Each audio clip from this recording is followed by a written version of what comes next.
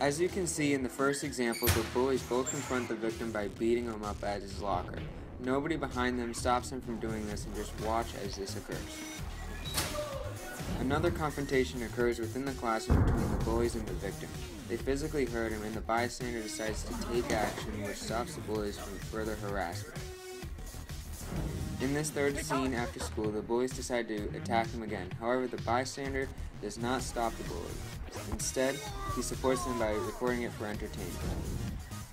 At this part, the bystanders deflect the ball that was intentionally thrown at the victim. In the last situation, the bullies once again brutally attack the victim. This time, they even beat him with a bat. Now that this has escalated to where there are no bystanders to save him.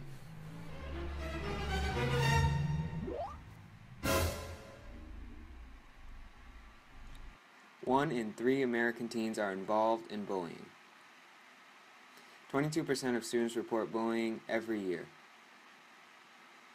1 in 4 teachers think that bullying is fine. These statistics are unacceptable. There are many more victims like this that suffer through bullying. Remember, the end of bullying starts with you, the bystander.